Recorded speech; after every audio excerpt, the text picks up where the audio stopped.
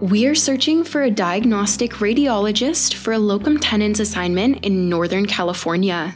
This position starts in March and is ongoing, working Monday through Friday from 8 a.m. to 5 p.m. or 9 a.m. to 6 p.m. with no call.